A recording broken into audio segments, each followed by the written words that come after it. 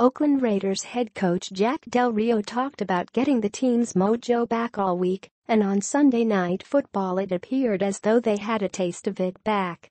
Del Rio's group managed to post 27 points against the Dolphins on their home turf at Hard Rock Stadium and will return home with a W in tow.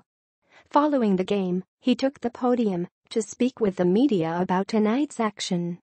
Let's take a look at the quick hits from Del Rio's press conference. He talked about preventing Dolphins quarterback Jay Cutler making big plays with his arm.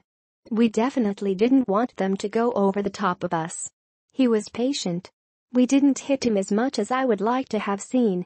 Part of that is he had some throws available, and he was taking them. The bottom line was to keep the point total down, and I think we did that for the most part tonight. Del Rio commented on running back Marshawn Lynch's performance. Yeah, we wanted to run the ball. We wanted to be able to run the ball. Still not quite what we'd like to have, but it was good to see some moments where it came together the way we're wanting to see it done. He praised tight end Jared Cook on his big day at the office, as he totaled 126 receiving yards. He was outstanding.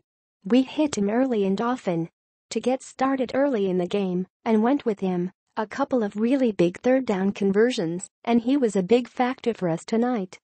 Del Rio discussed, if the team had its mojo back Sunday, you got to win. The guys have been great. We believe we have a good team.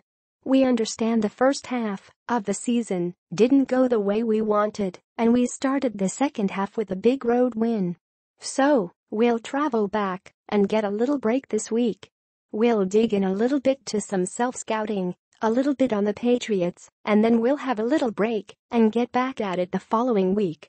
After winning in Week 9, he's focused on taking things 1 week at a time. We've got one. We want to go 1-0 each week. That's what we're after. Obviously we get a chance to get a little break, and then we've got a big T.